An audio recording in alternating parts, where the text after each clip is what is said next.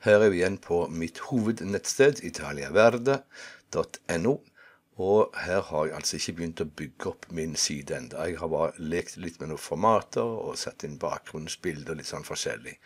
Men det vi skal se på i denne omgang nå, det er det som står her oppe, som er kontaktinformasjon. Hvis jeg scroller ned på denne siden her, så du kan se at her nede ligger det en seksjon, og her kan du da skrive litt informasjon. Her har du personvernbetingelsene for eksempel, vilkår og betingelser for kjøp og salg i din butikk. Det skal vi se på i senere videoer. Litt grann om oss, altså direkte lenke igjen til menyen her på toppen. Om oss, og så har vi også kontakt som står her nede. Hvis jeg endrer på denne siden her, så vil jeg endre for alle mine nettsider. Så det skal jeg gjøre nå, og så skal jeg, når jeg er tilbake igjen, om et øyeblikk, så har jeg gjort dette, så skal vi gå til selve kontaktsiden. Og nå ser du her, har jeg endret til Italiaverde. Italiaverde betyr grønne Italia. Vi selger økologiske lokalproduserte produkter fra Toskana og fra Parma-regionen.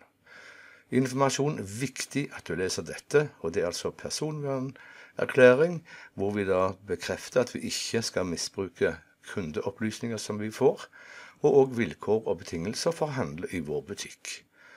Så har vi da om oss og kontakt, og så har jeg lagt inn e-post-telefonnummeret mitt. Dette kommer selvsagt til å bytte ut med et firmanummer, sånn at mitt nummer kan være privat. Hvis jeg nå går opp på toppen her, jeg må scrolle nå helt til toppen i og med at vi er i redigeringsfunksjonen, så står det her kontakt. Og dette er også en veldig viktig side. Her har jeg da bare så langt skrevet inn Italiaverde, og så adressen, telefonnummer, og så e-posten min igjen. Her nede ser du nå den samme informasjonen som vi hadde på forsiden. Den ligger nå nederst på alle sidene. Så det betyr at det er enkelt for kunden å komme til denne her basisinformasjonen om oss. På denne siden her, kanskje under telefonnummer, så er det også gjerne greit å legge inn ditt nummer i Brønnøysundregisteret, sånn at kunden kan sjekke at du faktisk er et reelt firma. Det jeg har lyst til å sette inn her da, det er en mulighet for kunden til enkelt å kunne sende en e-post til meg. Og jeg vil ha et kart som viser hvor i all verden jeg holder til henne. Jeg trenger ikke noen ny seksjon, jeg vil bruke denne grønne seksjonen som vi har her, og jeg vil ha da kontaktskjema under her, og så vil jeg ha kart fra Google her oppe. Det jeg da gjør først, jeg går opp forbi, for vi skal ikke gå i midten og lage en ny seksjon, jeg skal være i denne seksjonen. Så jeg klikker her, og så får jeg opp her kart. Og her har da Webnode lagt til en enkel mal for oss allerede, så her skriver jeg bare da inn min adresse, og så kan jeg skrive inn Stavanger også, for de som ikke vet hva Hafrsfjord er. Og så tar jeg OK, og her har du kartet. I redigeringsfunksjonen så kan jeg ikke jobbe med å zoome inn og ut på dette kartet, men jeg har funnet akkurat hvor jeg bor henne i Stavanger kommune. Jeg har lyst å ha dette på høyre side, og så vil jeg ha denne informasjonen til venstre. Det er når du da er på PC-nivå. På iPad vil dette gjerne da kunne krympe litt sammen og legge seg under hverandre. Det er litt avhengig av hvor stor jeg gjør dette. Men du ser her, jeg kan justere på størrelsen på kartet. Så klikker jeg på denne informasjonsboksen her, og så går jeg på kanten, og så får jeg korset mitt, og så trekker jeg den opp, og jeg vil ikke ha den under, jeg vil ha den på siden her. Sånn, nå har jeg fått disse ved siden av hverandre.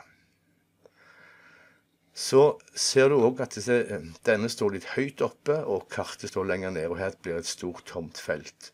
Det kan jeg løse med for eksempel å gå inn foran her, og så tar jeg enter en gang for å sentrere teksten litt. Jeg kan også gå på kartet, og så kan jeg gjøre det litt mindre, i og med at kunden har muligheten for å zoome seg inn. Så det er på en måte for å balansere det litt, at hvis jeg tar denne vekk, så kan du se at teksten ligger omtrent midt i her, og kartet ligger omtrent midt i her. Så vil jeg teste dette, da publiserer jeg selvfølgelig dette, så lagrer jeg samtidig. Klikker på Italiaverde.no, kontakt. Det kan du se står oppe i nettleseren her, at nå er vi på kontaktsiden. Her har du min basisinformasjon, som også står her nede. Kanskje uvesentlig. Greit, det tar jo ikke noen ekstra plass. Nå kan jeg da gå på kartet, og så kan jeg zoome inn. zoome ut. Jeg kan også gå på dette og se det på satellitt. Og jeg kan zoome ut videre. Og så kan du se her ligger Stavanger sentrum. Her ute har vi Hafrsfjord, og for de som er kjent, her har vi de 3 sverdene etter slaget i Hafrsfjord. Så her har jeg nå klart å lage en identifikasjon. Så dette kartet viser at her er det jeg holder til med min butikk. Det er her jeg har mitt kontor. Og her nede så har du da eventuelt også Brønnøysund registreringsnummer ditt, enten det er et personlig firma, ansvarlig firma, eller det er et aksjeselskap. Så var det den siste biten. Det var altså sett inn mulighet for at kunden kan skrive til meg. Tilbake til redigering. OK. Så får jeg opp min hjelpelinje her nede, eller min verktøyindikator. Og denne gangen så skal jeg altså da sette inn et skjema, et kontaktskjema. Da går jeg på side 2 her. Så står det kontaktskjema. Og så får jeg inn et ferdig oppsett. Og dette ferdige oppsettet består av 4 elementer. Kunden skriver inn sitt navn, sin e-post og melding. Og så er det selvfølgelig send. Hvis jeg nå klikker på denne, og så står det på egenskaper, så står det her, jeg kan huke av for om det skal være obligatorisk eller ikke. Skal jeg drive seriøs handel, vil jeg ha seriøse kunder, og de skal måtte krysse av og skrive inn navnet sitt her. Og så må de gjøre tilsvarende her. De må skrive sin e-post, for jeg ønsker å ha de på en e-postliste. Etter hvert så bygger opp kunderespons og kan sende ut markedsføringsbrev, annen informasjon om nyheter og så videre. Så dette er veldig viktig at jeg får tilgang på navn og på e-post. Og her skal da kunden skrive sin melding. Egenskaper igjen. Kryssegarant er obligatorisk. De skal skrive noen ord her. Og så kommer denne selve send-knappen. Og så kan jeg velge her om etter innsending, hva skal det stå da i dette feltet? Takk, ditt skjema ble sendt inn. Her kan du gjøre dette litt mer personlig. Takk, spennende å høre fra deg. Så kan du også gjøre det sånn at når kunden da har klikket på send, så kan jeg sende kunden videre til en annen side på mitt nettsted, eller til et produkt. Nå har ikke jeg lagt inn mine egne produkter, men hvis jeg tar videre send her, og så kan jeg sende de rett til gulrøtter, chilipepper, hjemsiden, om oss-siden, personvernsiden, eller kanskje denne som har da med vilkår og betingelser. Så jeg gir en minne om at kunden har plikt, både rett og plikt, til å lese hvilke betingelser de kjøper varer av oss på. Så da er det velg side. Hvis jeg da tar vilkår og betingelser, klikker på denne, så har jeg gjort det jeg trenger. Du kan ikke se i menyen at jeg har vilkår og betingelser og personvern, men hvis jeg går på sider her oppe, så kan du se at her ligger det vilkår og betingelser, og her ligger personvern. Så du ser etter hvert at Webnode har klart å integrere veldig mange ulike funksjoner og tjenester for å gjøre det enkelt for deg å bygge opp og også tilpasse akkurat sånn som du vil ha det, og at det er veldig brukervennlig og egentlig raskt å gjøre små justeringer og endringer, eller legge til nye seksjoner og elementer. Da må vi alltid kontrollere, så jeg publiserer denne igjen. Publisering pågår. Jeg går opp på siden, så refresher vi her.